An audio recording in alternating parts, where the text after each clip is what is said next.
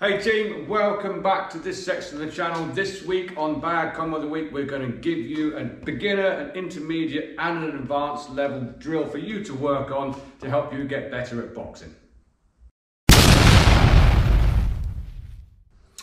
So, beginner level. We're going to throw a 1-2, 1-2 and add some kind of head movement as well. But what I want you to work on is emphasize the last shot. I'll do it slowly.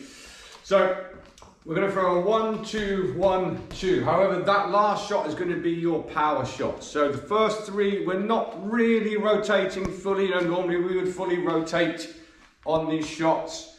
Okay, we're tap, tap, tap, whack.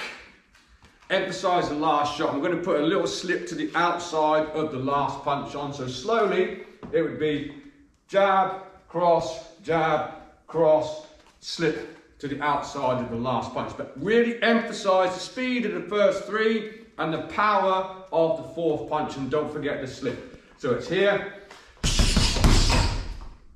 and a little slip on the end.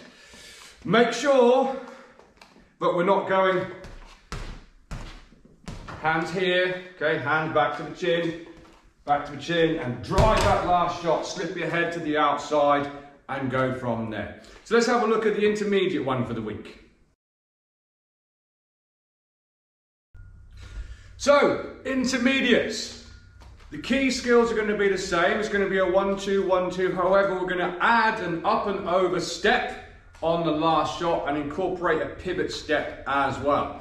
So we've still got the touch, touch, touch. As you throw the power shot, you're going to take your front foot up and over as you throw the step and incorporate a pivot step on the end. Of course, if you want to, you can form another attack on the end as long as you have another exit. So we still have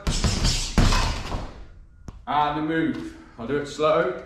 Jab, cross, jab, power cross as you move the front foot up and over. So we are going a foot strike with the opposite foot, opposite hand, up and over.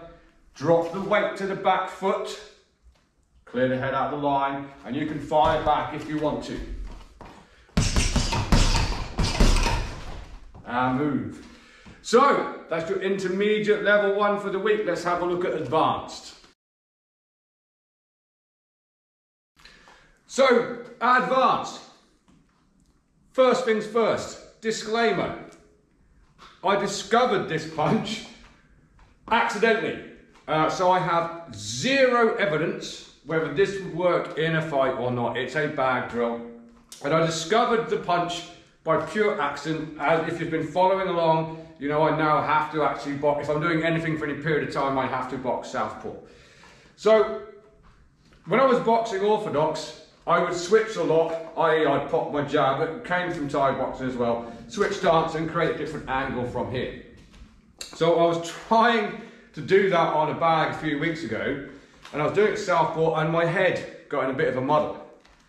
And instead of throwing the jab and stepping through, I actually done a lateral step and threw a hook at the same time. And I liked it. So just bear in mind, I have zero evidence that this would actually work in a fight, but it's a nice little footwork drill for you to work on as well. So, this is going to involve an up and over step with a jab cross. So as an orthodox, your left foot is going to go up and over. So moving in that diagonal line we spoke about in the footwork. Up and over on the jab. The cross is going to come in as the back foot comes in as well. You're then going to take a lateral step with your lead hook. Key point.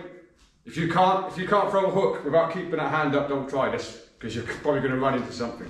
So a lateral step with that hook. Then it's a 180-degree shift as I load this shoulder for another left hook to the body. So I'll do it slowly. It looks like this. Up and over on the jab, up and over on the cross. Lateral step with the right leg as I throw the lead hook. Boom. Then a 180-degree shift.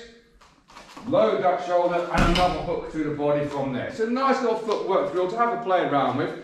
So, from here, a bit slower, up and over, lateral step with the hook, hand on chin, 180-degree turn, load the lead shoulder, and throw the hook to the body again. Bear in mind I have no evidence that actually works. It was just a fun drill to play around with. Requires quite a little bit of footwork detail. Let me know how you get on with it, whether you liked it, whether you didn't, and I'll see you next time.